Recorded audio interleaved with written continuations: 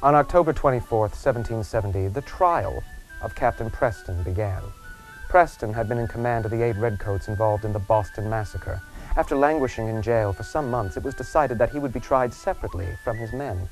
Preston received even better news on the opening day of the trial.